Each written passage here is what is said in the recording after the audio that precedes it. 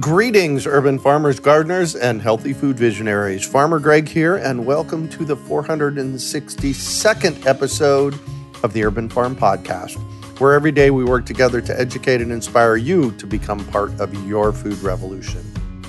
Summer is upon us here in Phoenix, and it's hot. With more people getting skin cancer these days, I'm not willing to take chances with the sun anymore.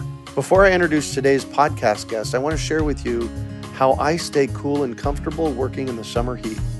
My number one strategy is wearing lightweight, breezy, sun-protective clothing, like cool, moisture-wicking shirts and hats that shade my head, ears, and the back of my neck. I've partnered with Gemplers.com to handpick my personal favorite sun protective wear, and you can see them at Gemplers.com/urban farm. That's Gemplers, GEMPLERS.com/urban farm. When you use the code UrbanFarm01, you get 20% off your first order. Heidi and I use these essential items on this list every day on the Urban Farm. Check them out and stay cool this summer. Superfoods like blueberries, sweet potatoes, turmeric, ginger, garlic, microgreens, and more are so full of nutrients, they are considered to be exceptionally healthy. Growing them is easy if you know what you're doing, and that's why I'm sharing with you the Superfood Garden Summit.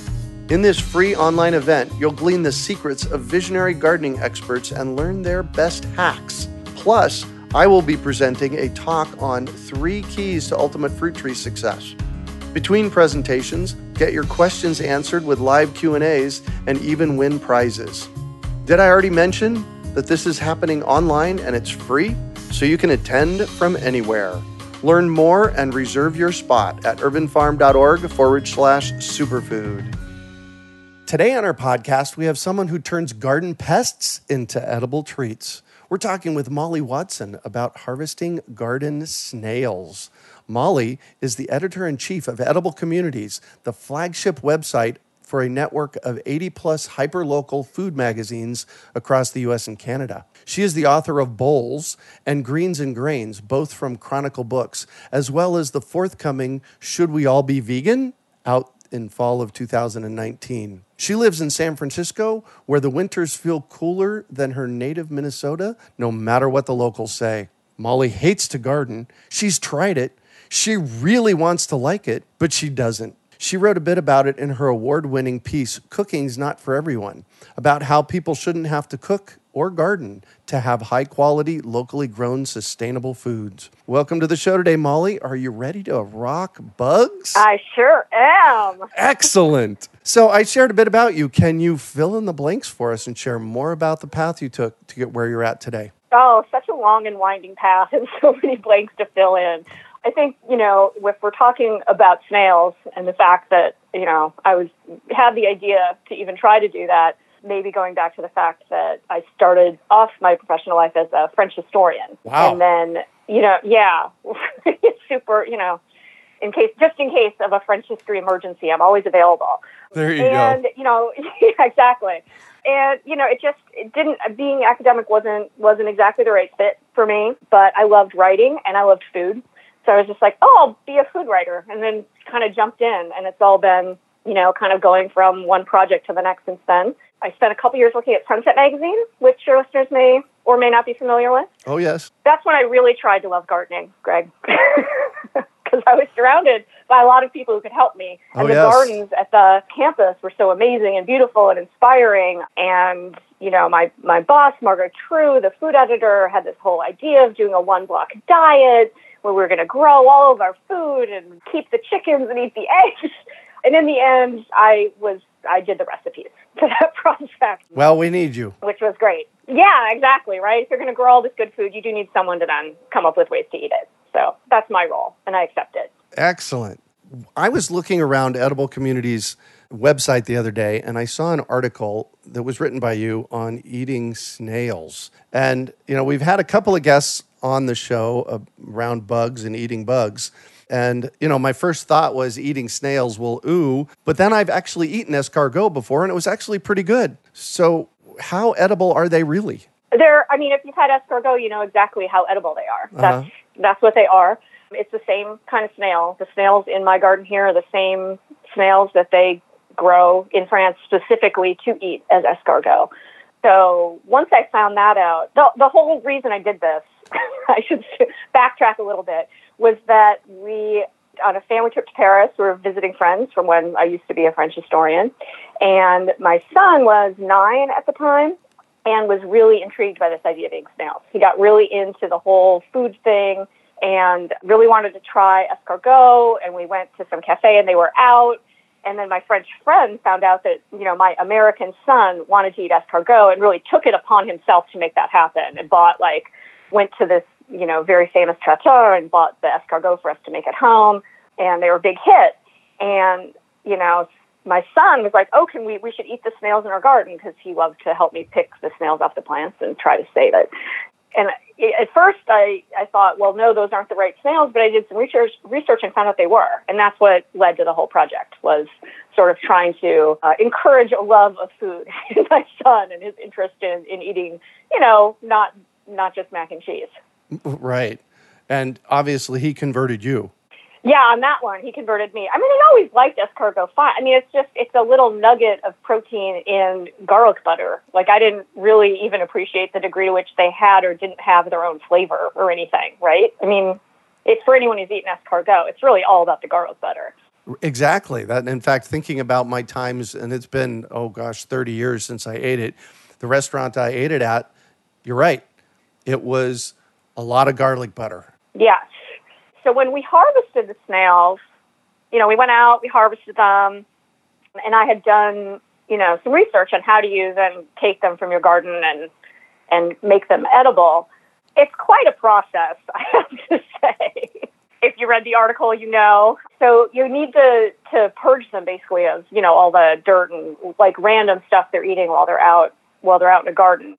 So we gathered them up. We put them in a giant, a 5-gallon painter bucket, giant white bucket, yep. And gave them some herbs that we had in the fridge and from the garden. And I had some fennel. And I had just heard any kind of vegetable would work. So we had some fennel kicking around, put that in there, covered the bucket with an old pair of tights to keep them in there, but so that air could get through. Mm-hmm. And then decided to keep it sort of in this study where I work, because that seemed out of the way, and put my son to bed, came downstairs, sat in my study to read, and I could hear them crunching on the fennel. They're not as quiet as you would think. Wow. So that was pretty funny. Yeah, right? I mean, you could really hear them crunching away. So we fed them vegetables for a couple days, and then you actually purge them with cornmeal or oatmeal. The reason, or you can do this with, according to Gordon Ramsay, you can also do it with carrots. And what you're doing is you're actually giving yourself a visual cue from their excrement that they've actually purged everything through. Got it. So by giving them oatmeal or carrot, you either are going to get a white or an orange product to clean up. And then once that's done, some people don't do this because they think it's cruel. Other people do. I did, just trying to maximize the flavor, which was then you just don't feed them anything for a day. And you wait till they, are sort of fully purged through. And then you boil them, take them out of the shells, boil them again in an acid water, because when you take them out of the shells that first time, they are, I think the whole experience from harvesting through this stage can be mainly defined as slimy. There's just a lot of slime involved in this whole process. Yeah. So the bucket that I was keeping them in, every day I had to take them out and clean that bucket because it was just covered in slime and other things. But slime was really the worst part of it, I have to say. Well, and it's really sticky slime, right? It's very sticky. Yeah, it is. Slime is almost a nice word for that substance. It's very mucousy. Yeah. Yeah. Because I know you mentioned the eating bugs, but snails are actually mollusks. So they're related to other, which is weird. Well, and it makes sense, actually, when you think about it.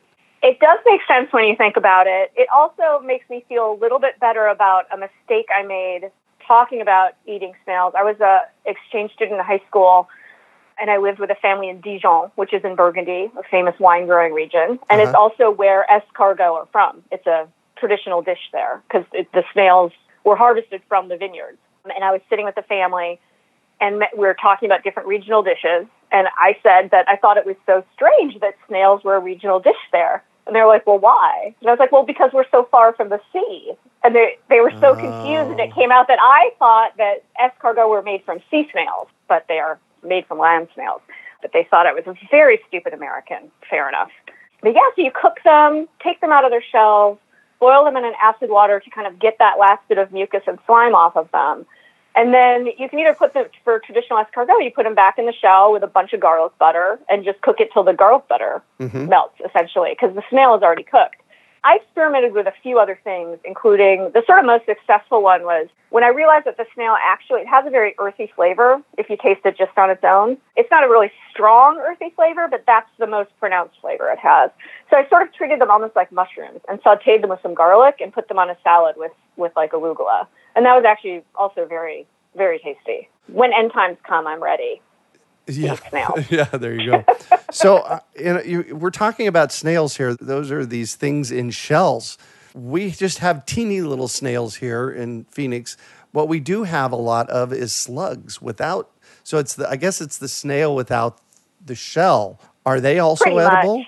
I'm going to guess that you could do the same thing with them. I have not done that. Mm-hmm. I bet you could, though. I don't know why you couldn't. Yeah. I don't know what they'd taste like. It's the same. Well, if I'm sure. How big are the slugs you have there? Because here we get those really big we get some big slugs here. Oh, yeah. Yeah. They'll be 3 inches long. Yeah. The size of a small carrot. Right. Yeah. Hey, it all comes... Again, I think if you were very desperate, definitely. Right. Definitely. Yeah, with enough garlic and butter, you can fix anything. Right. Pretty much. That is the case. So is there a trick to collecting them? I mean, you can, if you have snails in your garden, you probably know exactly where they are. So it's pretty easy. It's easier, obviously, to do at night because that's when they come out to eat. So they're kind of easier to find. If you're really serious about making it easy on yourself, you can set up like a board on 2 bricks over so it's kind of over some soil where maybe some snails are and like to hang out. And then just in the first thing in the morning, if you go out and flip it over, it's probably going to be covered in snails. You can just plop them off. Wow. That part sounds pretty simple. And then it gets complicated. The harvesting part is incredibly simple, as anyone who has snails in their garden can imagine, because you see them, so, you just pick them.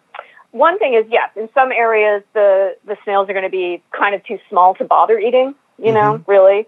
If you're those teeny tiny ones, because we get those here too. I mean, they're just smaller versions, but in some climates, they just don't get bigger. Right. Another issue we have in California is the soil doesn't have a ton of calcium in it. So the shells tend to be quite fragile. Right. So in terms of cooking them and taking them out and getting them back in the shell, that can be a little trickier than, if you're buying them specific ones that have been raised to eat, because they give them a lot of calcium and stuff, so those shells get really hard. Mm-hmm.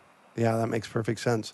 So is there anything a snail harvester should be wary of? Honestly, it's really the slime. So my big takeaway advice to someone who wants to do this is, first of all, after you've collected them, having a place that's inside where you're going to purge them, because I think you imagine, I have this bucket of snails that's getting all gross. I'm just going to keep it outside. If you live anywhere with raccoons or other pests raccoons love to eat snails. Oh yes, they do. Yeah, so you don't want to keep them outside because you're basically just creating, a buffet for some raccoons. They're going to steal all your snails. The other thing is be prepared. It's going to be slimy and dirty. That purging process is really, it's intense. And you might think, I don't really need to clean it every day, but it actually gets more than twice as bad if you let it go more than one day. Really, I would highly recommend, as horrible as it is, just cleaning it every day. And then, giving them enough so they're eating, and keep it just like a little bit damp but not wet. And that's kind of it. Yeah, perfect. And it's a remarkably easy, if it's involved, but very easy, if that makes sense. And given that you're the expert at recipes, any recommendations? Honestly, the best thing to do with them is escargot.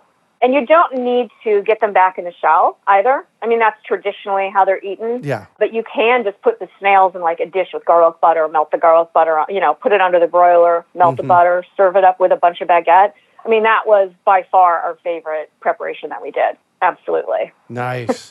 So I want to return back to your bio a little bit. Edible communities. I know we've had Edible Phoenix here for 12, 13 years. I actually was one of the writers for Edible Phoenix for 7 years. And cool. Yeah. Tell me about Edible Communities, because it is a really, really cool project. It is super cool. Edible Communities. So like Edible Phoenix, that you have, is an independently locally owned and run magazine that covers the local food scene in Phoenix. And there are over 80 of these magazines that are part of a licensing network. So, we have Edible San Francisco, Edible East Bay, Edible Manhattan, Edible Boston, Edible Sarasota. They're all over. And because they're all locally owned and run, they're all even though they're all covering local food, they're all do that in their own way, in a way that makes sense for their community. Mm-hmm. So I'm lucky enough to get copies of all the magazines. Oh, which nice. is a little overwhelming, but it's also just super cool to see just how different places, because, in some places it's really much more about kind of the restaurant scene and what are the chefs doing with the local foods that are available. And some are much more sort of about policy and programs going on locally to get food to more people. It's really great. Some are more recipe driven, some are more story driven. Some have a lot of gardening, some don't, So that's a pretty cool thing. And then as ediblecommunities.com, which is sort of a central, we like to feature the best from all the magazines. And then we also do content that, would be of interest to sort of people around the country who are interested in local sustainable foods and a better food system. And, just things like seasonality guides and great recipes for when you come back from the farmer's market and you're like, wait, what am I going to do with all these radishes? That's what we're kind of there for. Yeah. Or wait, what am I going to do with all these snails? Yeah. And so here's the reason we put the snail piece up, because I actually wrote that piece a couple years ago for Edible San Francisco. I did a series of hunting and forage. I did a year-long series where each quarterly issue I hunted or foraged for a different food for the first time. So I did mushroom hunting, I did the snails, I went crabbing for the first time, and I foraged plums off a neighbor's tree, my cousin's tree, actually. And, so each thing was sort of about the process of getting that food, and then what do you do? Because when you go about doing that, you often end up with a lot of that thing. So what do you do with it? That was pretty fun, but we ran it because we actually, I get a lot of press releases about a lot of stuff, and I got one about National Escargot Day. And usually, like National Hot Dog Day, I usually ignore those things. Right. It's not something that really interests me or our readers particularly. Or National Donut Day. Yes, exactly. Which, I'm happy to celebrate personally, but right. But I celebrate, privately, Greg. Yeah. But National Escargot Day, the fact that existed struck me as so funny. I was like, oh, we should put that piece up. So that's sort of how that came about, because I was like, that actually is the idea that you can eat the snails in your garden. If you're not spraying your garden with a bunch of poison, you can eat your snails. I love Edible Communities and what you guys have done with it. Oh, thanks. It's such a great entry point for people who just want to know more about what does that even mean to eat local foods, you know? And then as you get more interested and more involved, there's always new things to do. There's always that next step, from I'm just going to cook with these seasonal vegetables I got at the grocery store to I'm going to go to the farmer's market to I'm going to plant an edible garden to I'm going to rip all this up and make it permaculture. There's just always like kind of a next step and thing for people who are really interested in being more connected to their food to do. Yeah. Well, awesome. We have this paragraph in your bio. It says, Molly hates to garden. I know. She's tried it, and she really wants to like it, but she just doesn't. I wish I loved it. It's so frustrating. It really is this thing where it fits because I love so many things that kind of go in that world of gardening. I love to cook. I love fresh vegetables. I love to do all this sort of handicraft stuff. I love knitting and stuff. I love all that stuff. So it just seems like I should love gardening. And so I've tried it so many times. And, we have a yard that I need to do stuff with, but I've really tried. I just don't stick with it in a way that tells me I don't like it enough, if that makes sense. Oh, yeah, absolutely. My mom is a great gardener. She has an amazing green thumb. She's one of those people where people bring her their dying plants and they come back to life.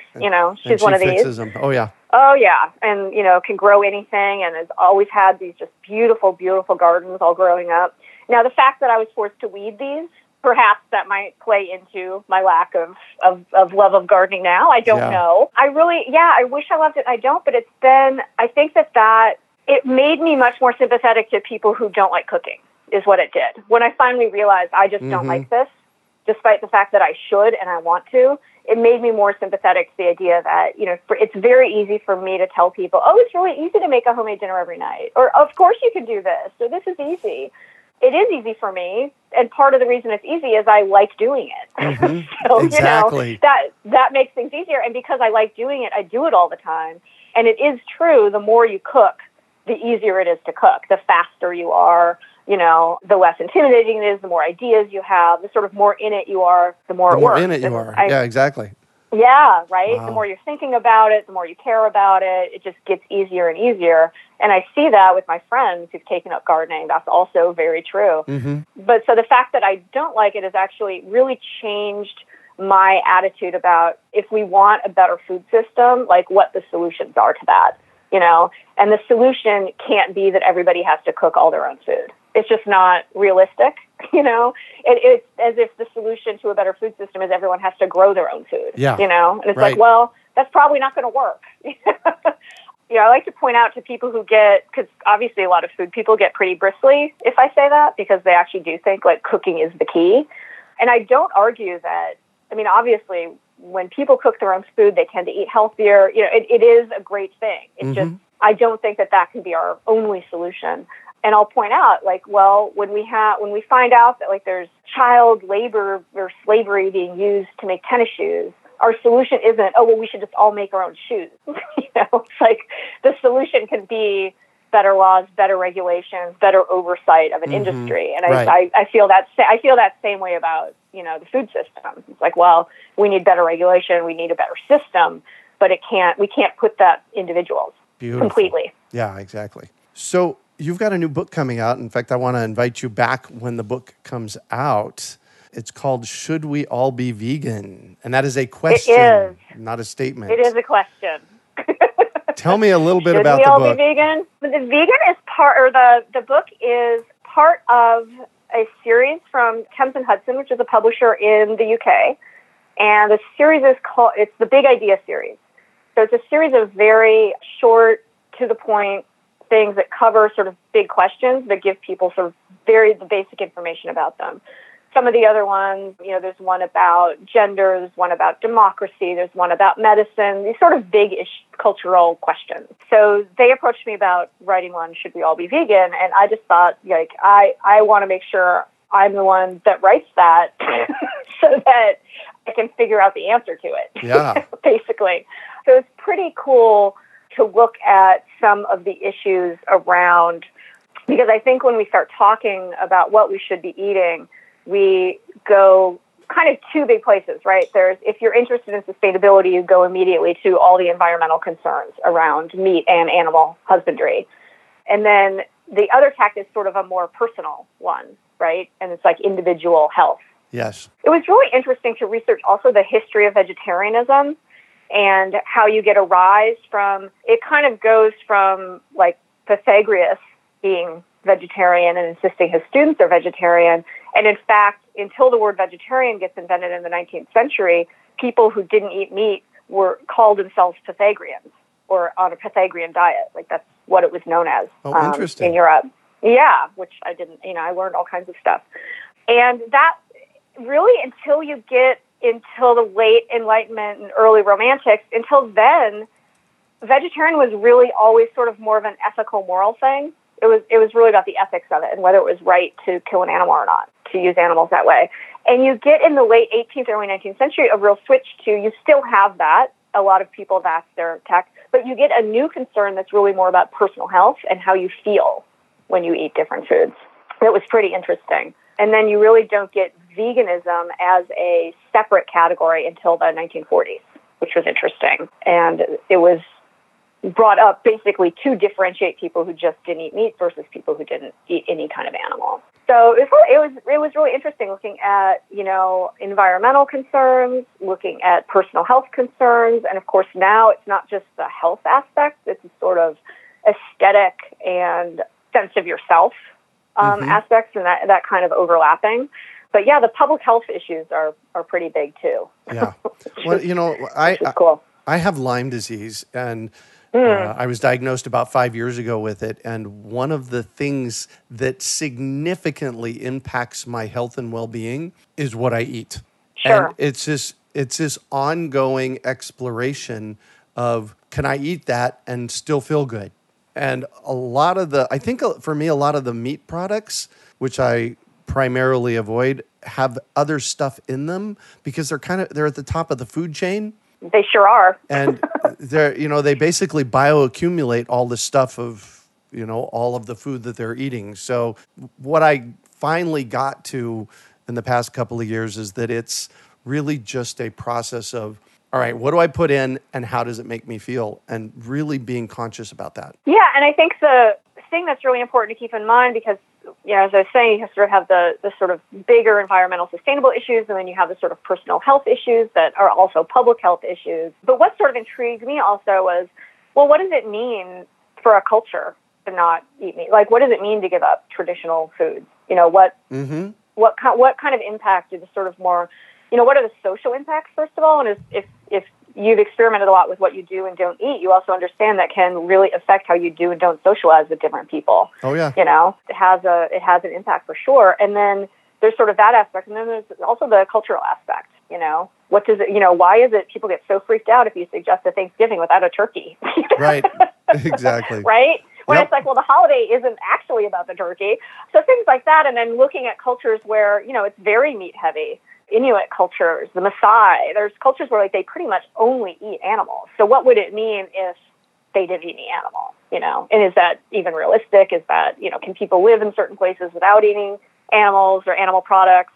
Taking that kind of really bigger picture view of all of humanity instead of, I think a lot of times when we talk about these issues, we assume, a sort of industrialized America situation, Yep. So, yeah, but I think the other thing, what you're talking about that I think is a really important thing for people to keep in mind is humans vary a lot, and our reactions to foods vary a lot and how we feel. It's remarkably, as much as we're biologically the same, these foods seem to affect us very differently, and that's a really important thing to keep in mind before you start making, blanket decisions and proclamations. Exactly. And that's what I finally got to a few years ago.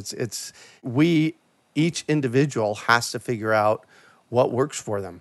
Absolutely. And what works for you is probably a combination of, what makes you feel better, what makes you feel good in your skin, what gives you energy, but then also what's sustainable, what you like, what you don't like, Right. As someone who, has had a career kind of based around loving food, and loving healthy food and how but a mix. I am the queen of moderation. I am definitely in the Julia Child, even moderation should be observed in moderation camp, that to me, eating, it's a chance to have some pleasure every day, and enjoy it and whatever that means for people. So also in coming up with something that works for someone long term, it also has to include, things they like and a diet that they can actually live with long term too. Amen. So many factors. Yes, absolutely. So many factors. So I'm going to shift on you, and I'd like for you to talk about a time you failed, how you overcame that failure, and what you learned from it. Oh, my. Well, I'm going to talk about what I saw. It's really, there's so much, right? Oh, yeah. Welcome to life. If you're I'm a human, exactly, right? Yeah. So much of life, if you're paying attention, is about learning from all those little failures, right? Yep. People tend to look to these big things, and to me, it's those little ones that are really the transformative things, for me anyway. And I will say there's this one moment that really stands out for me where it really shifted how I thought about stuff, and it was a real failure of imagination on my part. I was traveling with my extended family, and we were wandering around a small city. We hadn't really made plans on where to eat, and all of a sudden we're sort of all hungry and needed dinner. And as the food person, I sort of definitely was taking the lead and sort of deciding. And I have my superpower is a really excellent sense of direction. Oh, nice. And like remembering where things were. So I was also leading people back to things that I thought I had seen and that kind of thing, right? The problem is I was also very hungry, which is not when I'm the most decisive. So I was sort of having trouble deciding and like really nixing a lot of things that probably would have been, I was like dismissing this place and that place and making people walk more even though we're all hungry. And we finally found a place that, met my standards, whatever those were. And it all ended up being fine. We had this like really lovely meal, all that. And we were walking back to the hotel and I was kind of walking with my dad. And he just wondered aloud to me, and I kind of apologized for, having kind of dragged everyone through that whole ordeal. And he was like, yeah, honey, I don't understand, like, why are you so afraid of a bad meal? And it really just, like, transformed, because I was really in it. I had really kind of, set myself up as a food writer. It was at a time where I was working at Sunset, so I'd really sort of made it, and I was really in this camp of, food is everything to me and all that. And I just realized that I had sort of tortured all these people for that the point of the meal was for us to be together, not to eat in exactly the right place. Right. And it just really, that along with my sort of epiphany around how I didn't like gardening and that changed my idea of cooking, that like one comment from him like really readjusted my outlook on like what was important about food. And that it isn't just the taste. It isn't just the food. It's the event. Mm-hmm. Sometimes the entire event really is just about the food. And sometimes really the food is it is just fuel, and that can be okay. Wow. And what do you consider your biggest success? Honestly, in this day and age, the fact that I support myself as a writer and as an editor is actually probably the thing I take greatest pride in. Boy, do I get that. It takes a lot to be able to do that. Congratulations. Thank you. And what drives you? This is going to sound really sad at first, but stick with me. I'm very driven by this quote from Kierkegaard. Okay. And he says, exactly. It's pretty depressing straight out of the gate. When he says it's the most common form of despair is not being who you are.